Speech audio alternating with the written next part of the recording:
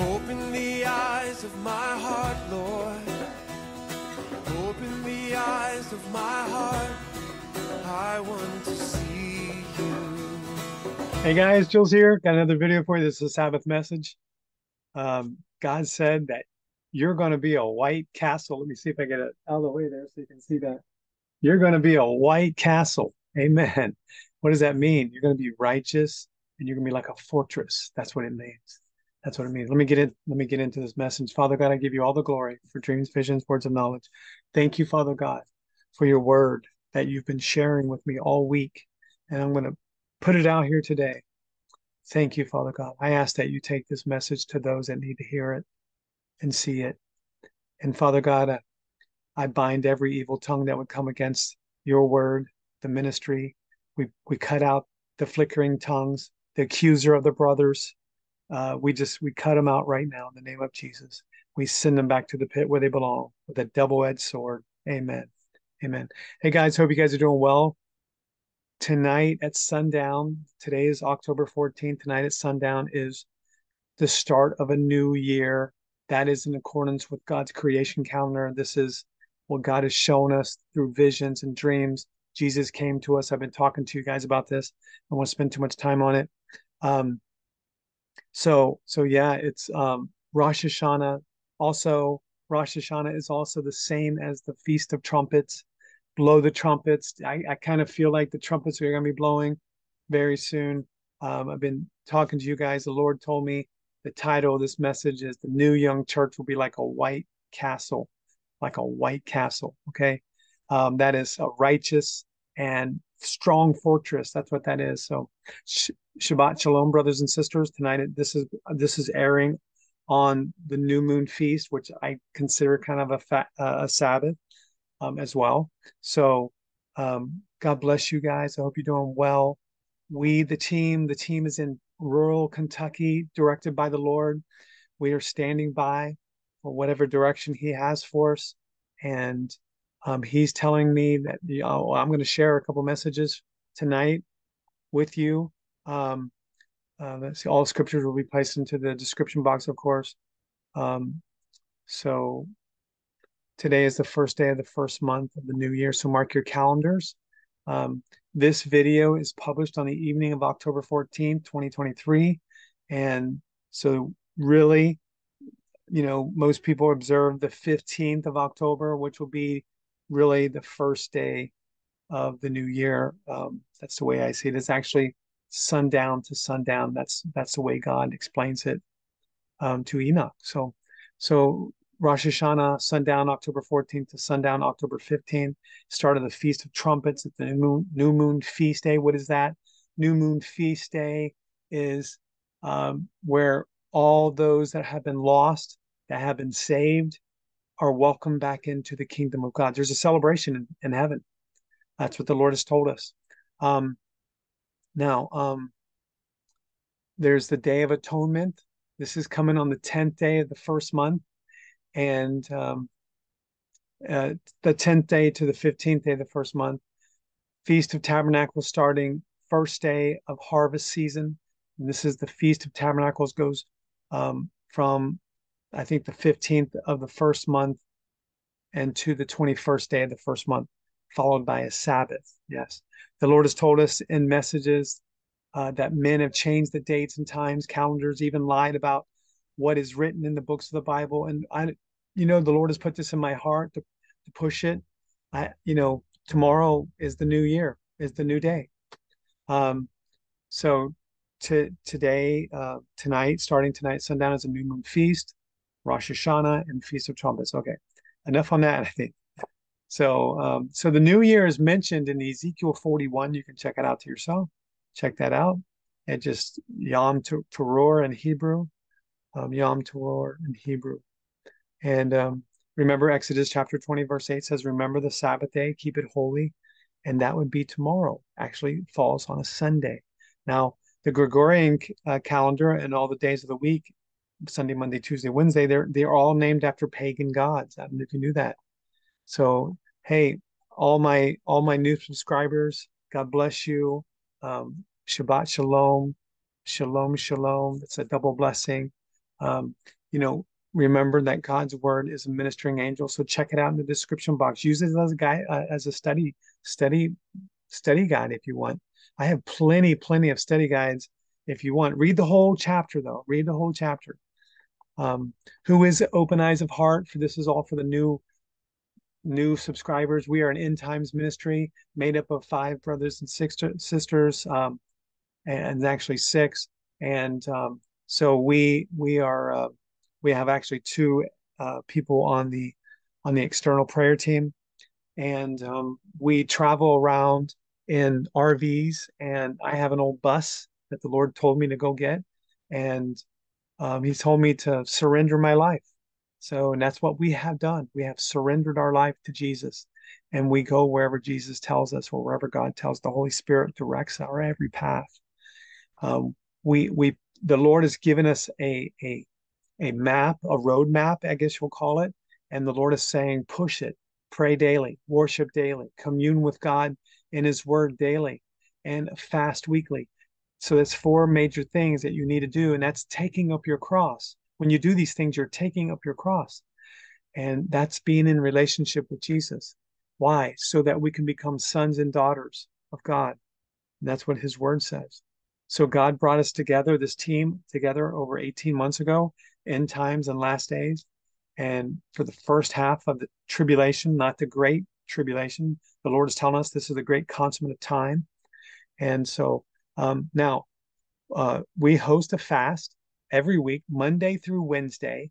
You come off the fast on Thursday morning. You're drinking only water. This is nothing more than an Esther fast. Now, in Esther, the book of Esther, they do it without water, but the Lord told me it's okay to do it with water. It's divine fullness for your heart, and it's a great way to get cleansed. Cleansed from what? Cleansed from cleansed from demonic spirits. Cleansed from addictions. Cleansed so that your garments are made white and clean, so that you are one of the 5 virgins that get to meet Jesus when the rapture happens, brothers and sisters. It's still not too late. Still not too late. I want to say a special thank you. Man, I don't know what we do without you guys, those that continue to support us. Thank you very much. Praise God for you. You, we pray for you. We thank you very much for taking care of us. And I know that God has put that in your heart because I see it. And God has showed me that. Thank you. So we are messengers in the last days. We're led and taught by the Holy Spirit. And what I'm sharing with you today was given to me by the Holy Spirit during Bible study. The Lord said this scripture, and wait till you see how it lines up. I've not manipulated it. The Lord has provided it to me, and it actually tells a story. So I just want you to, let God's word speak to you. Because let me tell you something. I'm nobody. I am nothing without God, and my I'm I don't have anything interesting to tell you, but I will tell you that the Lord has given me 2 messages this morning that I'm sharing today, and also the Bible scriptures. The Lord told me to read these, and it tells a story. So follow along with me, okay? In your Bibles, get your Bibles, put me on pause if you need to, grab your Bibles.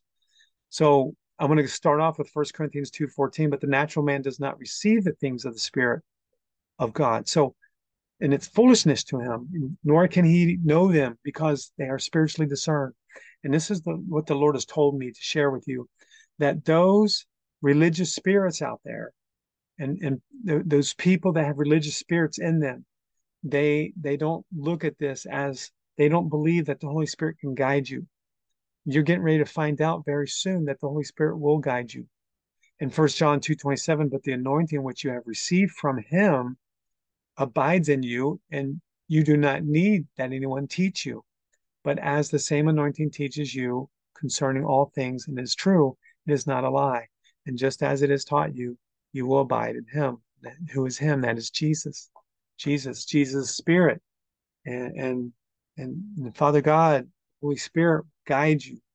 And so in John chapter 12, verse 30 through 40, and again, these scriptures were given to me by the Holy Spirit. So let them just hear, open your ears, listen. Verse 38, John chapter 12, verse 38 through 40. that the word of Isaiah the prophet might be fulfilled, which he spoke. The Lord who has believed our report, and to whom has the arm of the Lord been revealed? Therefore, they could not believe because Isaiah said again, he has blinded their eyes and hardened their hearts, lest they should see with their eyes, lest they should understand with their hearts and turn, so that I should heal them. See, open your eyes, open your ears, open your hearts to the word of God. And that's what I'm sharing. I'm not sharing my words, I'm sharing God's word. In John chapter 12, verses 49 through 50, it says, for I have not spoken on my own authority, but the Father who sent me gave me a command that I should say and what I should speak. And I know that his command is everlasting life. Therefore, whatever I speak, just as the Father has told me, so I speak. Isaiah chapter 2, verses 20 through 21. In that day, a man will cast away his idols of silver and his idols of gold, which they made, each for himself to worship, to the moles and bats, to go into the clefts of the rocks and into the crags of the rugged rocks, from the terror of the Lord and the glory of his majesty, when he arises to shake the earth mightily. What idols? What idols? Many of you have idols. They may look different than silver than gold, but the things that you're spending most of your time with is your idol. And God is saying you're getting ready to cast those away. You're getting ready to cast those away. In Daniel chapter 12, verse 10, it says, many shall be purified, made white and refined, but the wicked shall do wickedly, and none of the wicked shall understand, but the wise shall understand. In Deuteronomy chapter 32, verses 41 through 42, it says, if I whet my glittering sword and my hand takes hold on judgment, I will render vengeance to my enemies and repay those who hate me. I will make my arrows drunk with blood, and my sword shall devour flesh, which the blood of the slain and the captives, from the heads of the leaders of the enemy. In Revelation chapter 3, verses 10 through 11, it says, because you have kept my command to persevere, I will also keep you from the hour of trial, which shall come upon the whole world, to test those who dwell on the earth. Behold, I am coming quickly. Hold fast that you have what you have, that no one may take your crown. Sorry about that. In Revelation chapter 3, verses 18, it says, I counsel you to buy from me gold refined in the fire, that you may be rich, in white garments, that you may be clothed, that the shame of your nakedness may not be revealed, and anoint your eyes with eye salve, that you may see. Guys, here's a message given to me this morning, 10/14, verse 2023. It says, my son, and I want you to know the Lord has told me to read everything. So I'm reading it. I'm just being obedient. My son, you are standing your ground, living by faith. You are perceiving that it is increasing and getting stronger for the church. You are on spiritual ground with limitations. There will be a Christ opportunity for hearts to turn to Jesus. My son, receive in your heart obedience and understanding that you have the power within the ministry to help bring people to say salvation and redemption. And my son, the prophetic office will experience a turnaround in the situation concerning those caught up in legalism. Legalism, that is those with a righteous spirit, with religious spirits. My son, you will be moving in a righteous direction in the future. You are seeing the young church who is having youth renewed like an eagle. The young church will be righteous and solid as a fortress after redemption. They will be a white castle. The young church is increasing and becoming stronger with an anointing, and they will have God's glory for those who are marred and unwanted and close to death. The young church said, how do you like my new uniform? So in my dream, this church was speaking to me and said, how do you like my new uniform? Then it goes on, the young church will have a new level of glory of God and be the recognized authority. The young church will be a cheerful heart. This is prophetic insight, my son. You will be opening's one heart, showing affection and accept the church as your own, my son.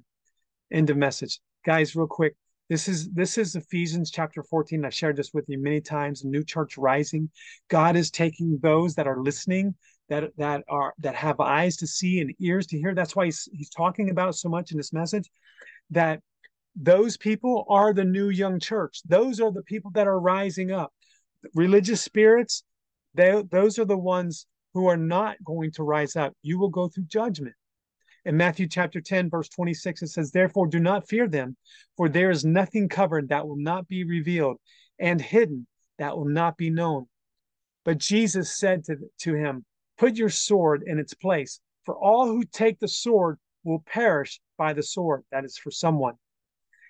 In Mark chapter 4, verse 17, they they have no roots in themselves, and so endure only for a time. Afterward, when tribulation or persecution arises for the word's sake, immediately they stumble. In Romans chapter 13, verse 14, it says, "But put on the Lord Jesus Christ and make no provision for the flesh to fulfill its lust." And in Revelation 16:15, it says, "Behold, I am coming as a thief. Blessed is he who watches and keeps his garments, lest he walk naked and they see his shame." In 1 Samuel chapter 26, verse 24, indeed, as your life was valued much this day in my eyes, so let my life be valued much in the eyes of the Lord, and let him deliver me out of the tribulation. Here's another message that was given to me this morning, given on 10/14/2020. It says, my son, you are walking by faith, having been humbled on the narrow path, and have honor with Christ. My son, you will be carefree and casual in the very near future. Praise God. Hallelujah. My son, soon you will acknowledge and make your focus turning to the lost and those caught up in legalism. That's religious spirits. He speaks again about it.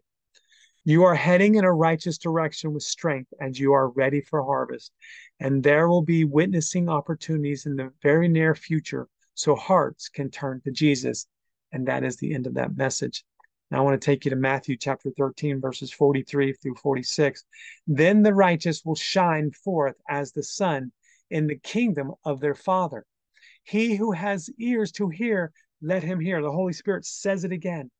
In the parable of the hidden treasure, verse 44 says, "Again, the kingdom of heaven is like a treasure hidden in a field, which a man found and hid. And for joy over it, he goes and sells all that he has and buys that field." That is speaking of buying back your salvation. That is speaking about surrendering everything so that you can recover 100-fold of a blessing.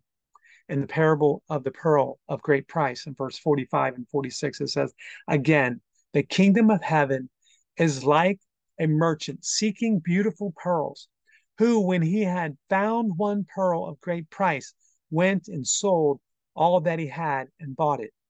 Guys, are you willing to spend everything you've got on heaven? Are you ready to invest everything you've got? I'm not talking about money. I'm talking about your heart. Are you ready to give up all your idols? I'm talking about, are you ready to give up everything for Jesus? Because that is going to get you into heaven, brothers and sisters. And that's a sure ticket in, right? But there's another way. Jesus is a free salvation ticket to get into heaven. He is free. And if you've never accepted Jesus, all you have to do is simply confess your sins, turn 180 from your sins, and that is repentance, and go the opposite way. And confess everything you've ever done. Will you confess your sins today? Will you seek Jesus for healing? And will you get on your knees and ask for forgiveness? Will you do this? Will you fast weekly? Will you pray today? Will you worship today? Will you uh, commune with Jesus and his word? That is Luke 9:23. Jesus says it's a daily commitment to take up your cross and to worship Jesus. Guys, I know this is fast and furious. I love you very much. Um, Seek Jesus. It's still not too late. Time is running out. You know that.